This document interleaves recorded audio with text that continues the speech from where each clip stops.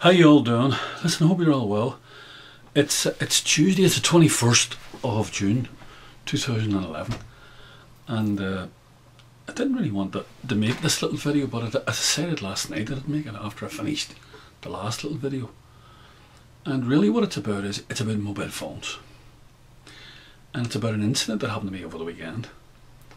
And it's about, it's really about people thinking for themselves. I was at a do, sort of kind of social gathering over the weekend, and there was at one stage there was 35 people at it, but then what happened was eventually it ended up there was 19 people at it, and the hosts who hosted it was a fantastic business, really well organised. It was a man's birthday, and he was a host, and he invited all the local people here where I live to go to the birthday. And what happened was, anyway, after we had a meal, and after the meal we were sitting down having cups of coffee and cups of tea and various things, and a few people were having glasses of wine. And I noticed at the table, big long table, and I noticed at the table that there were between 6 and 8 phones sitting at the table. And the person who's sitting next to me, a lady, she was obviously left-handed, which at the time I didn't realise she was. And when she had looked at her phone, one of these iPhone things, several times, and when she finished, she put it down beside me. And it's kind of subconsciously, I didn't do it consciously. I moved it because I don't like them. I do not like mobile phones. And the reason I don't like mobile phones is because many years ago, when there were no mobile phones, I worked in a college, a technology college in Belfast, teaching part-time, teaching mathematics.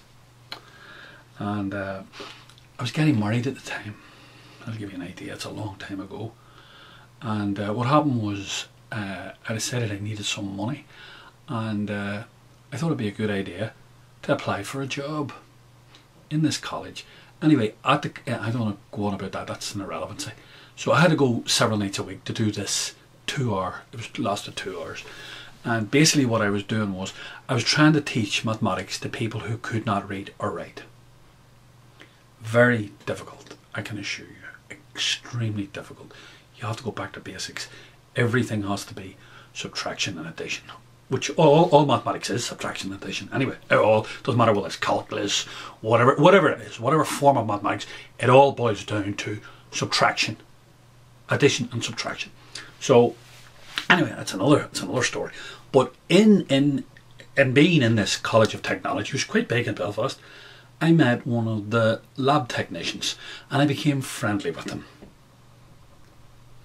And he used to tell me what he was doing and everything else. And then one day I went in, and they told me that he was ill, and he would not be in to work. And I thought I would ring up to find out how he was, and I rang up and they told me he was dead. He was 23 at the time. Okay? 23. And he was just married. And I never forgot that. And the reason I never forgot it was because I subsequently found out that he was not just the only person who had been seriously ill as a result of working in this particular laboratory. He worked in a laboratory, and this laboratory was sealed off, and the laboratory conducted primary research for microwave transmission for missiles. I didn't know this, but I found out this later. Alright? So that's how it works in the UK. What happens is they have technical colleges and universities, and a Ministry of Defence hands out contracts for them to do research for the Ministry of Defence. Okay? And this is what was going on in this particular college. So what they were doing was they were working on a guidance system for a small missile. Okay? And it was based around microwave technology, which was in a total infancy at that stage. Alright? And what happened was they found out that the transmitters, I don't know what power they were, but it's an irrelevancy. It didn't matter, they weren't shielded properly, and some of the lab technicians were exposed to this microwave power coming off them, and they all got sick. The ones that were exposed to it got ill, and several of them got very ill, and the guy that I knew died. Okay, so I never forgot that. I never forgot that this stuff makes you seriously ill and has the potential to kill you. I never forgot that. So when everybody in the world was getting mobile phones and carrying them around with them, I did not do it. I did not go down that route. Now, not because I'm a smart ass or anything like that, just simply because, you know, there's only 2 ways that you can educate yourself in life that I know of. I mean, other people talk about 3 ways, but I only know 2 ways. One's human experience and the other's through formal education. And to me, there is no substitute. There's no substitute in this world for the first, for human experience. And it was my human experience. So I never forgot that. So when people would hand me mobile phones or something like that, I would be very, very reluctant to use them. I have one in the car. I have one in my car, but I use it at a distance. I don't put it up the side of my head or any of that nonsense. Okay?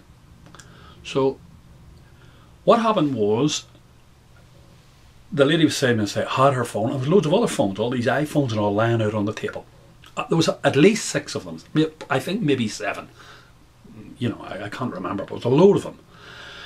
And what happened was, I moved it, and the lady said to me, is there a problem? And I said, yeah, there is a problem, because I don't like these things, I said. They give you cancer. It kind of spilled out of me. You know, I didn't mean to say it the way it came out. I said, I don't like them, they give you cancer. And what had happened was, I said this, and as I said it, there was kind of like a lull in the conversation. So this all came out to like a lulled conversation.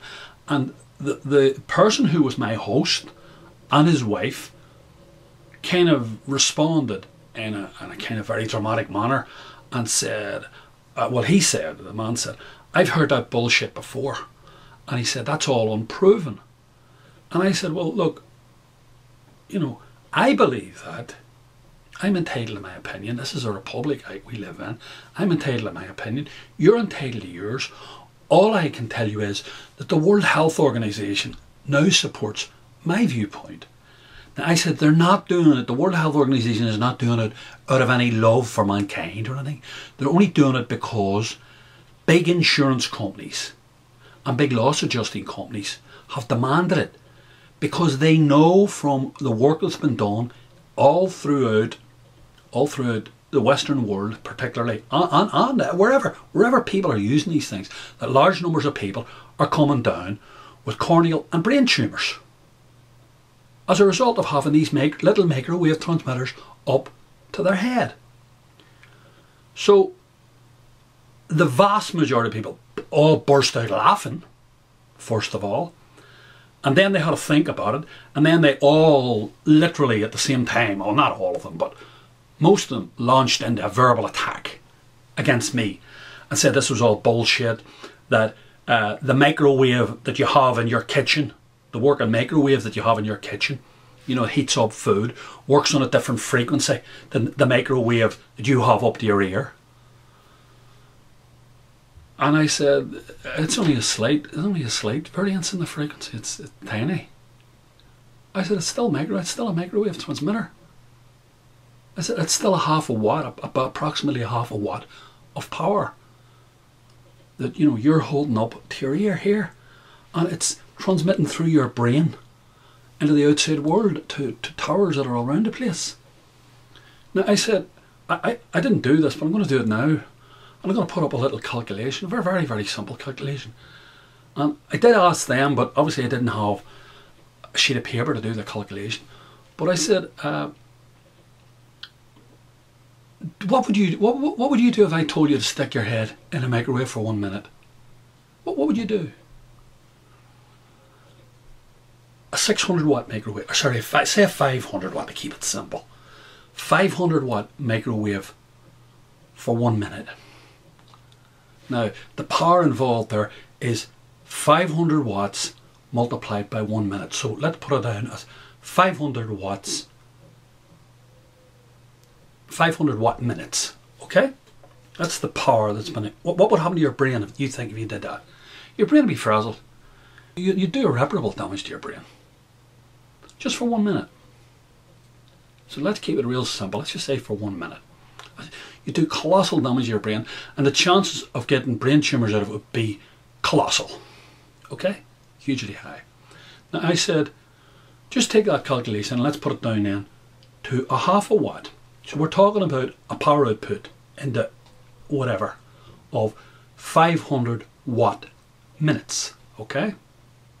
500 watts for 1 minute. Okay. So we now have a half a watt transmitter. So to get that same power, how long would we? So we have to have 1,000 minutes.